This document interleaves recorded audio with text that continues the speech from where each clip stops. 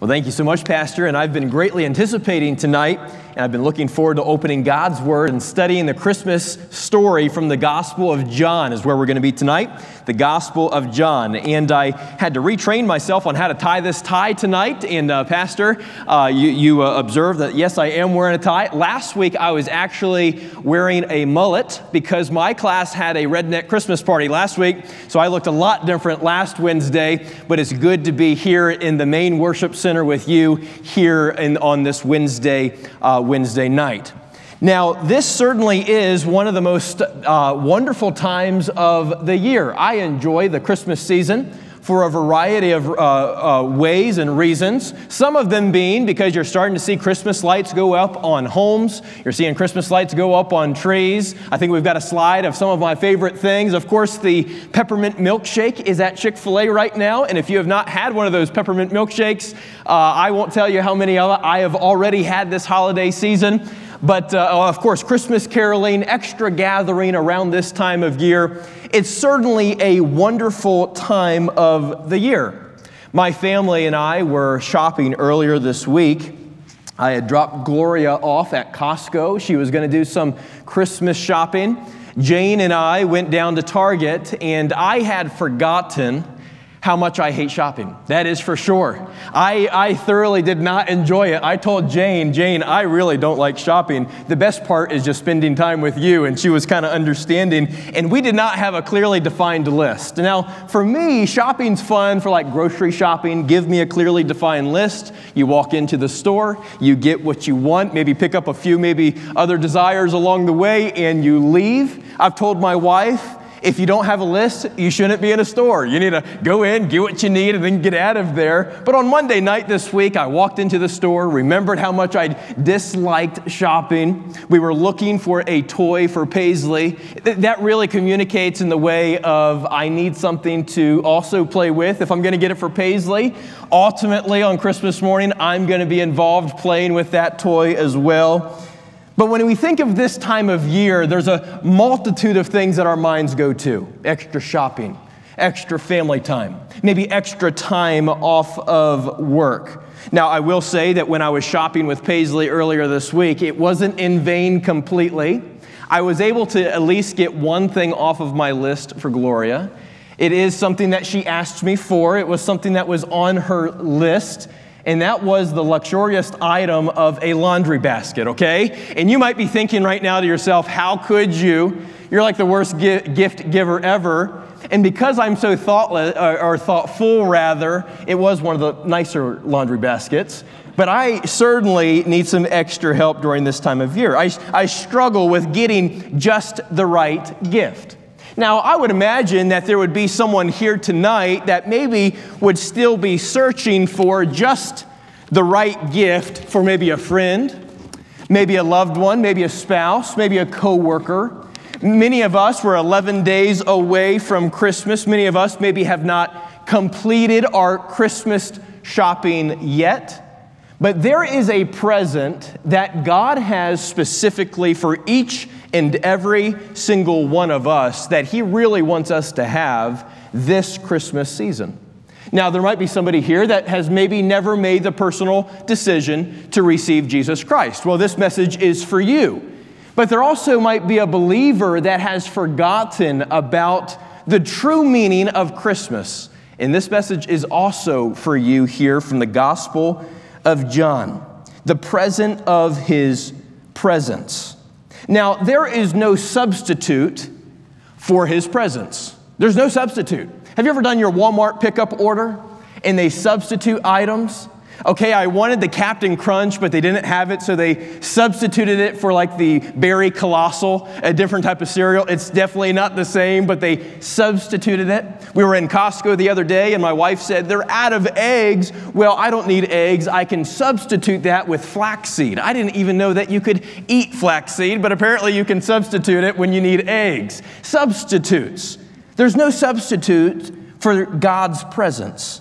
But all the time, we look for substitutes. Maybe comfortable living, everything that we would need, or popularity, all the connections that we would need. But there's nothing that can substitute this present that Jesus gives to us.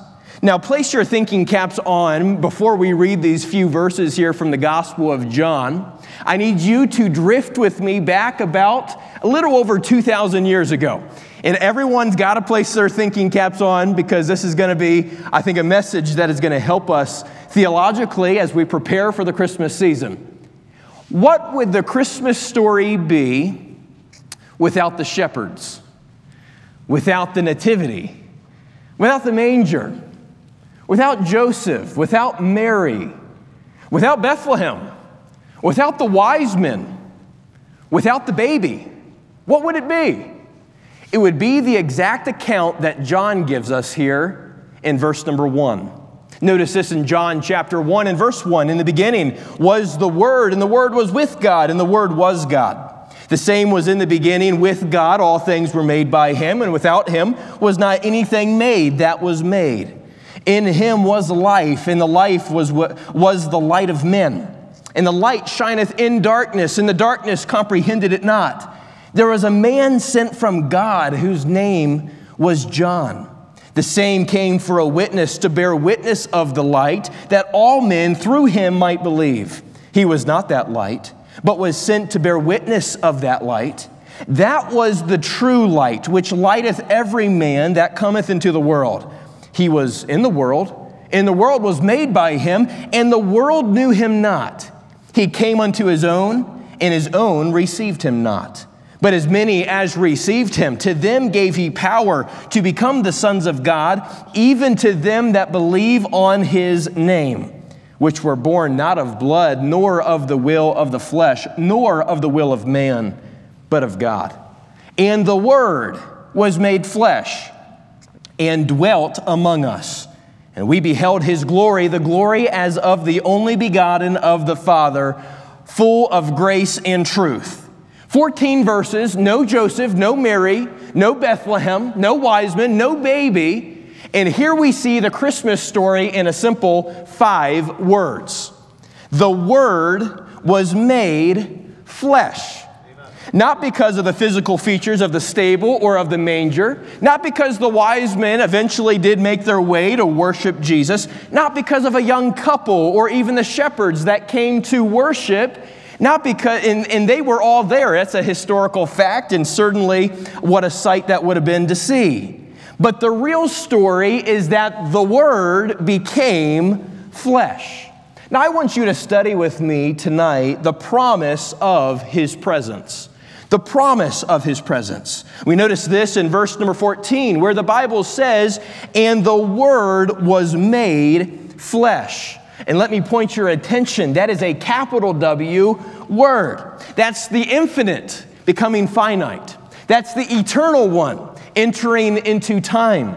That is the invisible becoming visible for us to see. John writes this gospel to get that truth across. The truth that Jesus is God in human flesh. Now, of course, we know this to be the fulfillment of prophecy.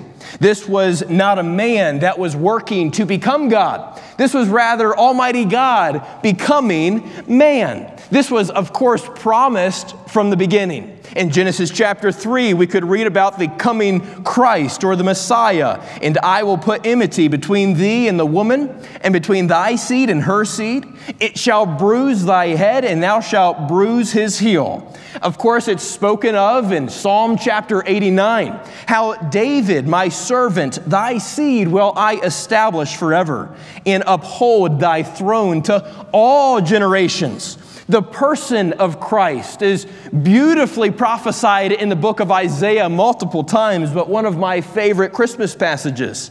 "For unto us a child is born, unto us a son is given, and the government shall be upon his shoulder, and his name shall be called Wonderful Counselor, the Mighty God, the Everlasting Father, the Prince of Peace." This is the promise of His presence, the fulfillment of prophecy. This is God in the flesh for us. And even the place was prophesied. "But thou, Bethlehem Ephratah, though thou be little among the thousands of Judah, yet out of thee shall he come forth unto me. That is to be ruler in Israel, whose goings forth have been from old, from everlasting. The prophecy fulfilled here that God became flesh. But notice here, and survey with me the deity of Jesus. The deity of Jesus. Now, we read 14 verses here at the beginning, John chapter 1. Why couldn't verse number 1, why didn't John write, in the beginning was Christ? In the beginning was Jesus. In the beginning was the Lord. Why did John choose the Greek word logos? Well, I think there's a significant reason behind why he chose the word. Behind the word, the Greek word logos, of course, this was going to be speaking to both the Jew and the Gentile. Now, this is vital for us to understand, and it blows my mind when I was studying this passage. And I truly believe that this passage, you could study it for all of eternity because it really deals with the eternal one. The Greeks would have read this verse that John penned under the inspiration of the Holy Spirit, and they would have completely understood what John was communicating. When John said logos, in the Greek world of philosophy and religion, they would have understood that to be the creative force, the intelligent mind of the universe. The logos is not just a floating principle of reason. This was the most powerful force in the universe. To the Greek mind, the logos was incredibly powerful, and John understood that. This was meaning the creative power. This was the source of wisdom. This was knowledge and intelligence. And when John is saying that this is a person, and this person who is Almighty God became flesh and dwelt among us, this is more than just a person. This is the person. This is God becoming flesh. But to the Jew, it would even have extra meaning. If you've read in the Old Testament, and I could give you many examples here this evening, Genesis 15, 2 Samuel chapter 7, 1 Kings chapter 6. The Old Testament is full of the saying, the word of the Lord came. Over and over and over again in the Old Testament, the word of the Lord came.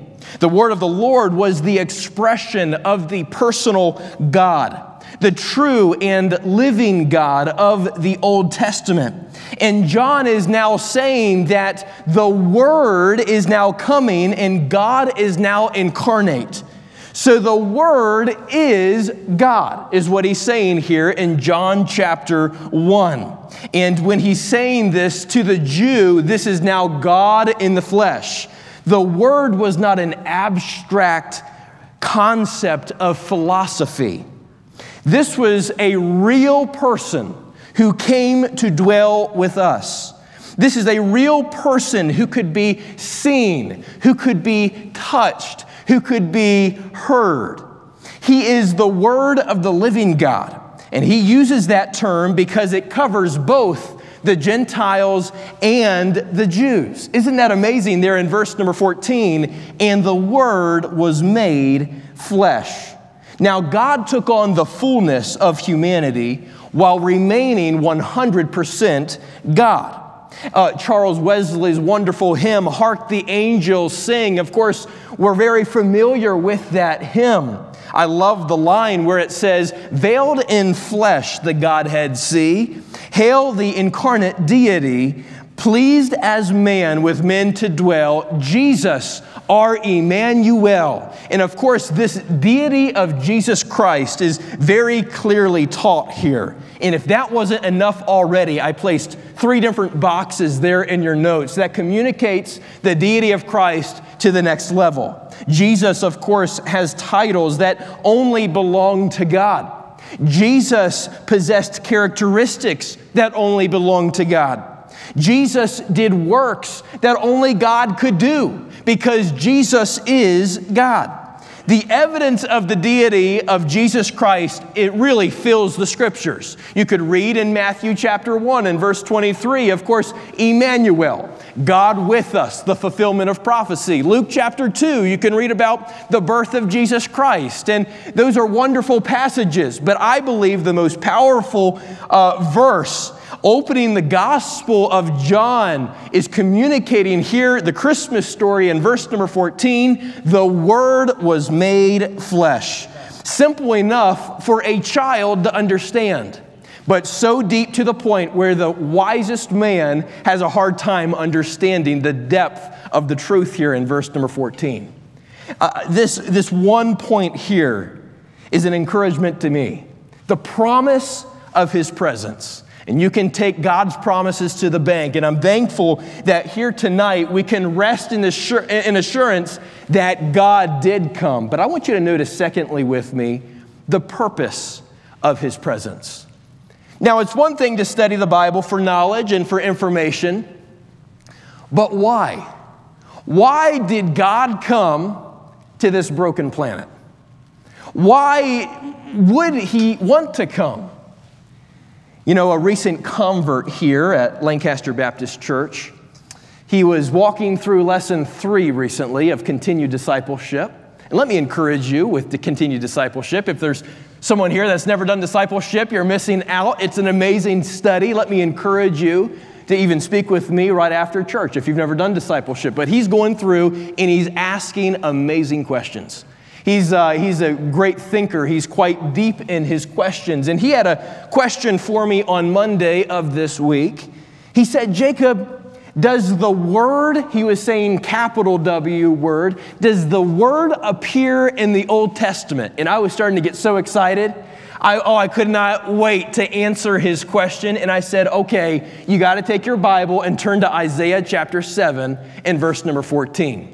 Isaiah chapter 7, of course, is a very familiar passage with us where it says, therefore the Lord Himself shall give you a sign. Behold, a virgin shall conceive and bear a son and shall call His name Emmanuel.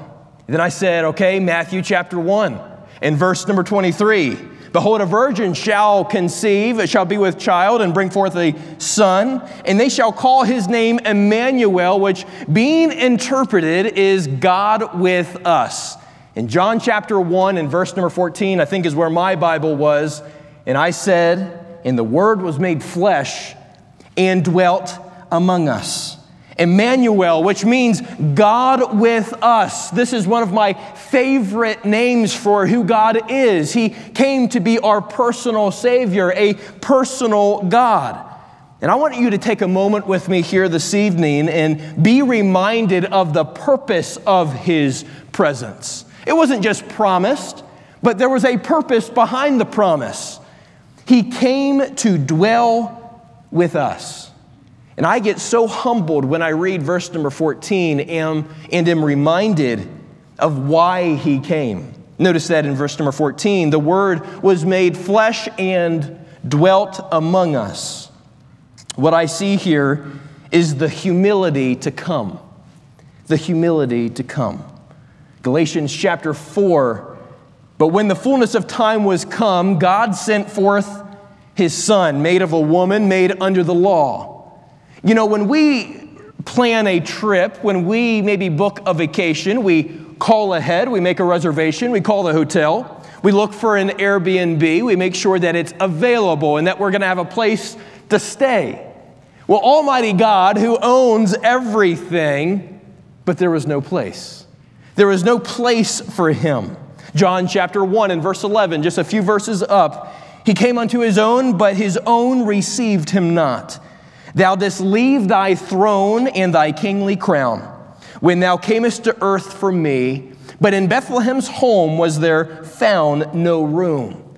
I'm reminded here in this passage of the humility of Christ to come. But also I see the humility to serve. The humility to serve.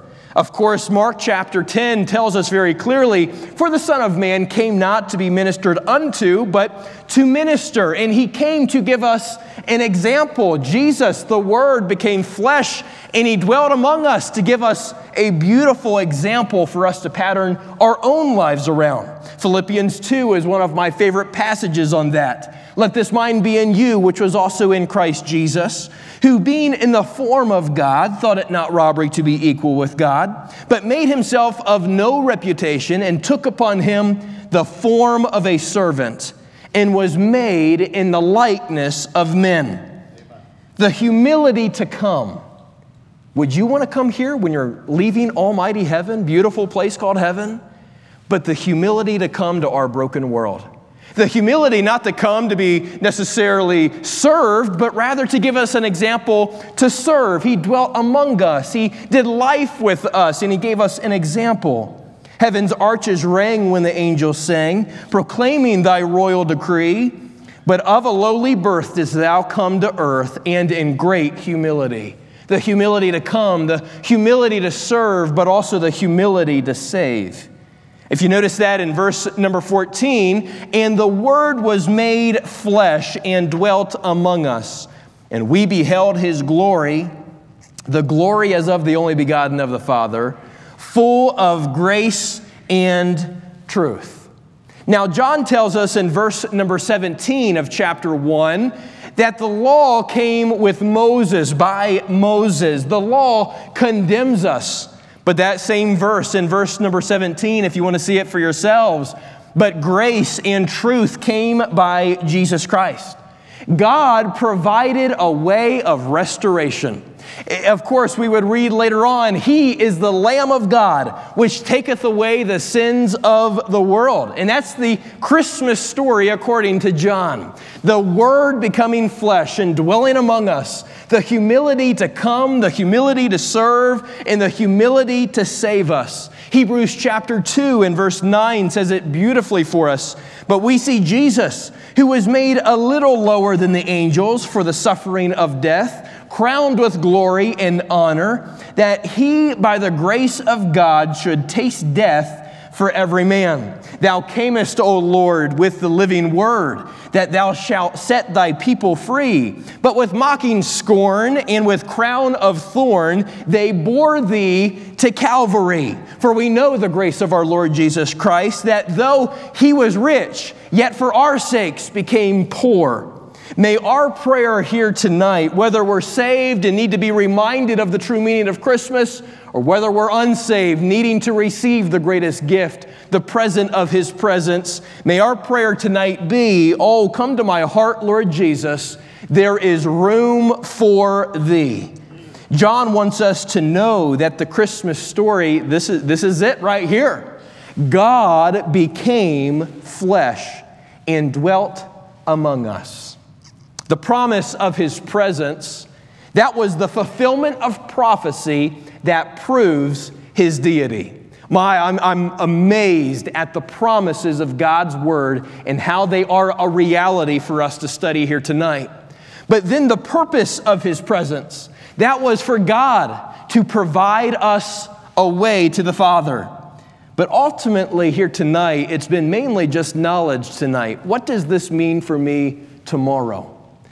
This is a wonderful study on the deity of Christ, but when it comes to application, as our pastor always teaches us, your belief ought to affect your behavior.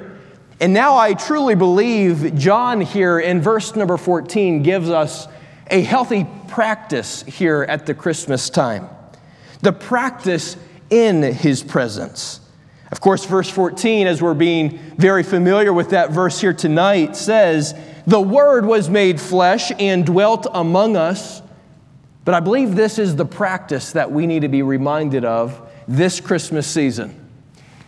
"And we beheld his glory, the glory as of the only begotten of the Father." That word beheld just amazes me. Take your Bible, if you don't mind, and turn over to 1 John chapter 1. 1 John chapter 1 and verse number 1 and 2. John here is saying, "I am a witness of God's glory. We beheld His glory. John is saying here, I saw it with my very own eyes. Verse number 1 in 1 John chapter 1, that which was from the beginning, which we have heard, which we have seen with our eyes, which we have looked upon. Aren't you thankful that our God's a personal God? That we're not bowing to a stone or to some type of idol. But John is saying right here in the epistle of John, no, we've seen Him with our eyes, we've looked upon Him, in our hands have handled Him. He's a real God, not just a rock or stone God, but a real person of the word of life. Verse 2, 1 John chapter 1, for the life was manifested, and we have seen it, and bear witness and show unto you that eternal life, which with the Father was manifested unto us. John is teaching us here, I am an eyewitness of God walking on this planet. That not only just strengthens my faith. 2 Peter chapter 1 and verse 21, this prophecy is not by the will of man, but holy men of God spake as they were moved by the Holy Ghost. This is just another evidence that we have the truth, that God walked on this planet and that the Word was made flesh. John's telling us, I saw Him, I touched Him, I heard Him. And what John is teaching us here in chapter 1 and verse number 14, he's saying, I beheld His glory. I focused attentively. Let me encourage you during this Christmas season to focus attentively on the Word of God. Like a medical intern that may observe a general surgeon that's practicing, that medical intern is going to be watching everything attentively because he's trying to learn and observe. This time of year, I think Pastor shared it in his message just recently about how companies spend billions of dollars during this time of year. Your workplace and, of course, our social media and electronics, they're begging for our attention, are they not, here in the month of December? But let me encourage you to focus attentively on the Word. The original birthday celebration of our King sometimes gets smothered underneath the decorations and the merrymaking. And ultimately, in the sense of a busy season, sometimes we forget the ultimate reason behind the season, and that is the Word became flesh. May this Christmas we be reminded of the glory of God. And now John teaches us that this will ultimately lead into a funneled energy. Now, this focus ought to change the way that we view tomorrow, of how we view the present. God's presence ought to have an effect on us right now. When John's teaching us here in verse number 14, we beheld His glory as of the only begotten of the Father. The glory of God ought to change the way that we live. Now, energy without focus can oftentimes cause destruction. And I'm reminded of my 3-year-old right there. I mean, energy without focus can often cause destruction. I mean, Jane's just full of energy, and oftentimes our home needs to be cleaned about 5 or 6 times a day because she's just having a good time without any focus. But let me encourage you with your focus on Christ. As John said, I focused, I was attentive, and I beheld His glory. I truly believe that a heart that is fully focused on the glory of God will really be reflected in a daily living for Jesus day by day in your daily actions. A funneled energy. Is not that what Paul teaches us in 2 Corinthians chapter 3 and verse number 18? But we all, with an open face, beholding as in a glass the glory of the Lord, are changed into the same image from glory to glory, even as by the Spirit of the Lord. Now, the promise of His presence. Aren't you thankful for the promises of God and how He came to us? The Word was made flesh. But then the purpose of His presence. Aren't you thankful that it wasn't just a promise, but that He came for each and every single one of us? He came to dwell with us, to give us an example, to know what it's like, not just by omniscient knowledge, but by experience. Hebrews chapter 4 and verse number 15. He knows exactly what we're going through this time of year. He knows exactly what it's like to live on this planet. The humility behind that Almighty God would love me enough to come and dwell with me. And He dwelt among us. That was the purpose. But what does that look like in our practice?